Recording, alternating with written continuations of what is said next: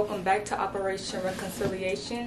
My name is Jasmine, and today we are going to be doing an interview with my little brother. Go ahead and introduce yourself. My name is James, but I go by the name Trey. Tell them how old you are. I'm 11 years old. And what's your favorite thing to do? Well, my favorite thing to do is sports. I run track. I got a lot of medals. Okay, so today we're going to be interviewing him about the first time he went to Africa, specifically Tanzania. For you, Trey, is what was your reaction to finding out you're going to Africa for the first time? Well, I was surprised.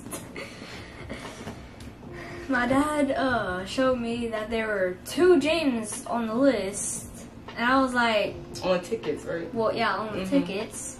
And I was like, is my big brother going? And then he said, no. And I was like, ah! So that's when I found out. I was excited. Okay. Alright. So the second question is, what were your thoughts about Africa before the trip? Well, I thought there would be like zero technology and like homeless people on the streets, but neither of that was right. So why did you think that about Africa? Well, because like I watched some commercials, and they show like African people being on the streets, African kids being on the streets. No one has homes. So that's why. So that what shaped your perception of Africa. Okay. All right. So what was your first impression or thought when you finally arrived in Tanzania, Africa? I was like, this is calming. Well, that's it. It's always calming? Calming. Yeah. Calming? So calming. Anything else? Nope, that was it? Okay. It was just calming. Okay.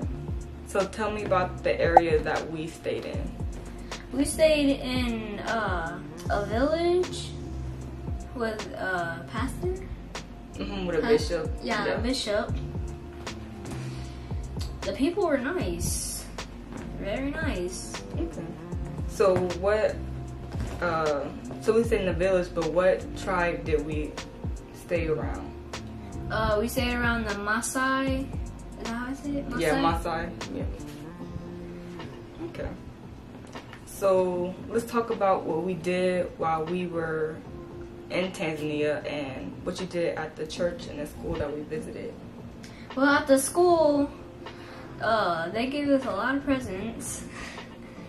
Then I think after that, I taught the kids a little about track and the drills and stuff. How to run with perfect form. Yeah, that was pretty cool, wasn't it? Yeah. The churches are fun. Like, I'd love to go to those every day. So what was different in the church than over here? The church was made out of brick, and well, I don't know. I don't really remember much.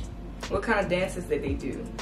Oh, they were well, I don't know what the dances are called, but they're like jumping around, kind of like a conga line sort of thing.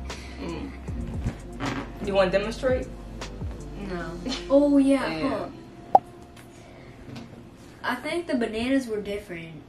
Weren't there like red bananas? Oh yeah, the bananas were really good. Yes, they were so good. Yeah, I believe it was red bananas. Yeah, right? I Donuts? think, like something like donuts? Yeah, I forgot what they're called though. And then we ate ugali. Remember ugali? Chapati? Oh. Yeah. Okay. So, how did you feel leaving Tanzania, Africa, and the friends you made? We all bursted into tears. All of us. I was so sad. That's a good connection, Sarah. Yeah. So, is there anything else you felt when you were living there?